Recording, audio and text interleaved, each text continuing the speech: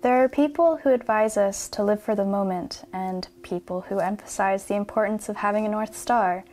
Which advice should I listen to? Both. It's important to live in the moment, but it's equally important to have goals.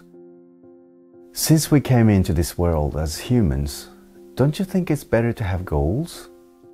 What do you mean? Let me elaborate.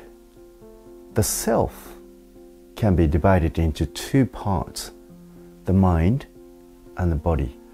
They are intertwined, but each has very distinct characteristics. What's the difference? Well, let's start with the mind. The mind struggles to be in the moment because we have brains that can travel between location and time. Even though you are physically sitting here in front of me, your mind could be at home by thinking about what your boyfriend is up to. Our minds also use our brains to travel between past and the future. Many of us regret the past, hold grudges, or worry about the future. Our physical bodies, on the other hand, exist in the present and cannot travel between locations and time as freely as the mind. The body is instead driven by the five senses and reacts to all kinds of stimuli in our environment, so it tends to distract the mind. And when the mind is separated from the body, we become paralyzed and confused. For example, let's say you are having trouble at work. The next day, you know you have to show up at 8 in the morning, but your body won't leave the bed. Your body won't listen to your mind. Or, let's say at a wedding party, they have a great assortment of delicacies, and although your stomach is full, you get excited about the next course or the cake. This is your mind ignoring the body. Or, when you are studying for an exam, you lose focus because your body reacts to the sound a lot from your phone. Or maybe music from a party across the street. This is your body separating from the mind. But if you have a goal, the mind and body have something to align themselves to. Having something to move towards makes it easier for the mind and body to cooperate with each other. Then what kind of goals should I have? Well, it depends on what kind of situation you desire for your own future. Like what kind of job you want, what kind of person you want to be, how much money you want to earn. But I have made goals like these before and they never seem to stick. Why is it so hard to hold on to my goals? Why do you think that is?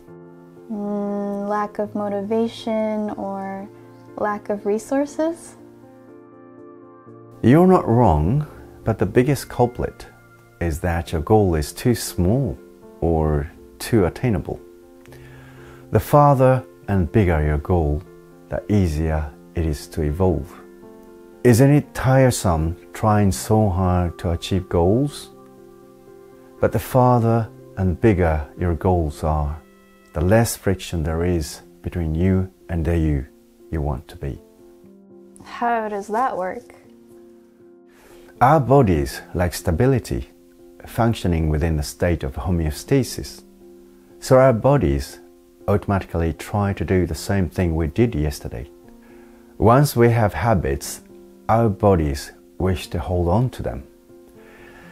But if you have a big, crazy goal, your subconscious will start breaking down the patterns you have built up over time. Then it will start preparing for the new trajectory. Your conscious may think this is impossible, but your subconscious will start to move towards this goal regardless. Do you want anything right now? I'd like a car. What kind of car? An Aston Martin. Well, if we were to drive through the city, I would probably never notice one, because I don't have any interest in Aston Martins. I don't even know what Aston Martins look like. But you would immediately react if there was one driving by, right? This is your subconscious working for you. Your subconscious starts to notice and look for how you can get what you desire. So once you have set a big, crazy goal, here is something else I recommend. Think of a goal that can provide happiness and peace to someone besides yourself. For example, there is a female goat at my temple named Lulu. When she first came here, she was only 1 month old. But after about a half a year, she became pregnant and gave birth. She was this adorable, timid goat.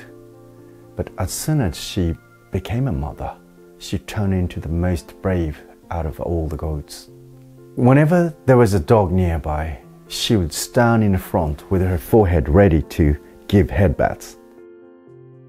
Mothers are strong, aren't they? When you have a goal for another person, you immediately become much stronger than if you were to make moves for your own benefit. Have you heard of Konosuke Matsushita? No, is he a baseball player? No, he is a founder of Panasonic. He was born in 1894 to a very impoverished family. Because of this upbringing, he made his career manufacturing products to provide convenience to those less fortunate.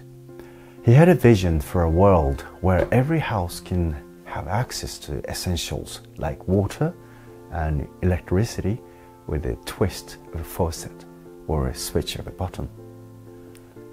The achievements that have stemmed from his goal have transcended time, geography, and nationality.